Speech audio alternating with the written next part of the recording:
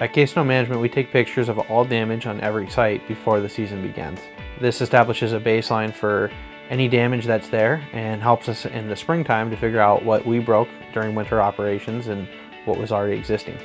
Our clients are typically very busy, so when we're able to give them this detailed damage map, they're able to use it in their ongoing repairs and maintenance program. Today we're here doing pre-season photos. Purpose of pre-season photos are to ensure that the client's site is the way we found it after the winter.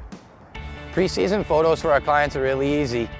We show up on site, we take our pictures, we go back, and then the client has the photos in a couple days and we're all on the same page. You know, this process is really good for us too because we're able to figure out where any potential hazards are in the winter, and we get to know the sites very well by doing this process. So it prepares our crews for winter time and helps operations there move smoothly.